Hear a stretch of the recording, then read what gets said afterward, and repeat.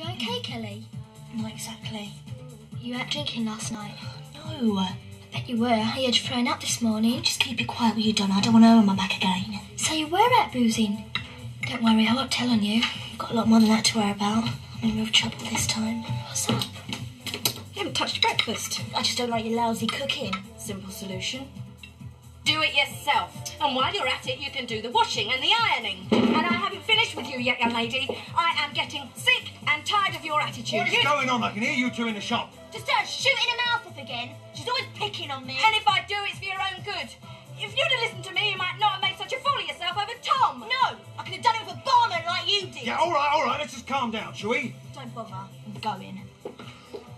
This just can't go on. She is getting worse. Well, she does seem to be in a bit of a mood lately.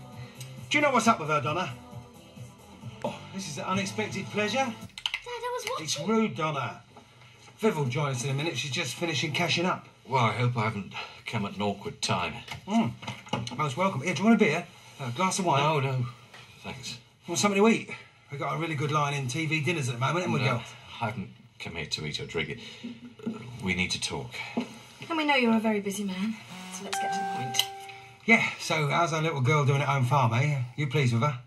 Oh, yes.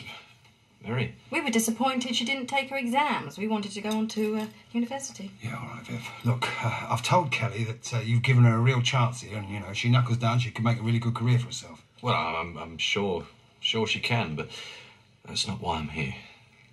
I knew it. It's more of a personal matter. Right, Donna, time for your bath. It's not even 8 o'clock. Just do as you're told. Please, Donna.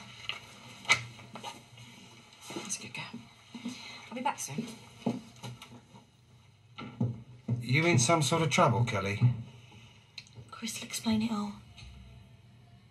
Yeah, well, I'm sure that once you've had time to think, I hope that you see it as good news.